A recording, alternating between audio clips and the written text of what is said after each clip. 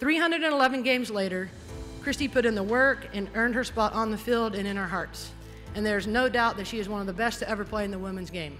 Christie, even though you are a year late to Frisco, I want to welcome you to the stage to be inducted into the National Soccer Hall of Fame.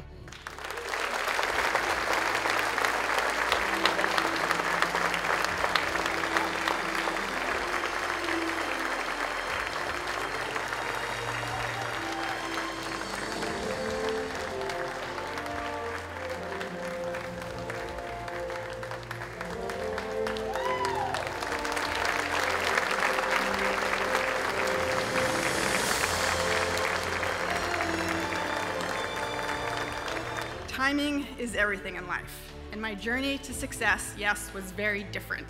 It started with the love of sport at a young age. Nothing made me feel more comfortable and better than competing. It's crazy because when you're in it and you're playing for so long, you don't really stop and actually embrace those moments, right? You're just on to the next. And so when you're walking around, you can go slowly, you can take a deep breath and just remember the little things that got you there, right? And like just seeing a jersey or a player's name, that was so inspirational through that journey. Playing 19 years, you do forget little details or little moments, and you're reminded of those moments when you see what's in the Hall of Fame. I learned through sport that one must invest, establish, and trust the process, and that reality is life is not easy.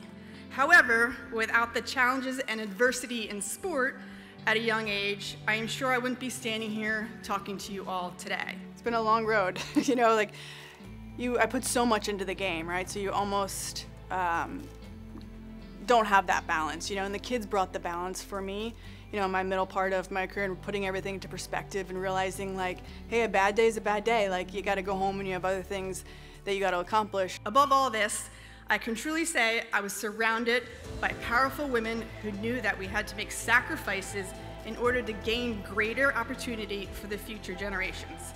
To see growth in the profile of the team over the years and the opportunities that are available for the younger generation is genuinely one of the most fulfilling parts of the journey. I think holding up the 2015 World Cup trophy was just all-instilling because I did it in a different way. I wasn't leading on the field. At that moment, I was leading off the field and just kind of pulling yourself away and seeing that big picture of I am leaving this game in a better place than I found it, and I'm continuing to help these young players push, and they've passed me.